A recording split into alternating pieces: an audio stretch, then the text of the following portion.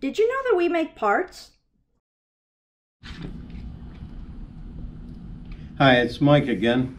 We're up front where we've just installed a bunch of shelves for all the Smith and Alm parts that we're building. Got about 800 up here right now. Got a lot of shafts here we're working on putting in inventory. And I want to do a video on shafts. So you'll see our lathe, you'll see some grinding, and the little explanation of why we do things.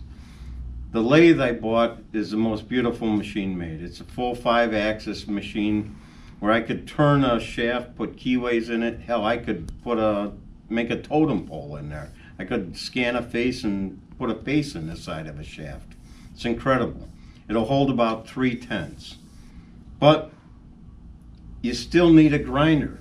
And we see a lot of parts come in, shafts that were sent in here with a copy, and they weren't ground. So even though we can hold that tight a tolerance, when you take it out of a chuck and turn it around, put it back in that chuck, you don't know you're in the center. So that's why we grind everything. And speed wins. I believe that completely. I have a great customer that says speed wins, speed wins. So I bought the fastest machines made you can buy. We have 50 CNCs out there. They're the fastest I could buy.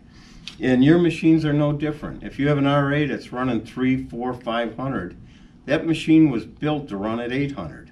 Now, are you going to get it to 800? I hope so. But it starts with good parts and concentric parts. And that's why we grind. When you can take a part, put it on there, and know it's as good or better than when the machine was built, you've got something.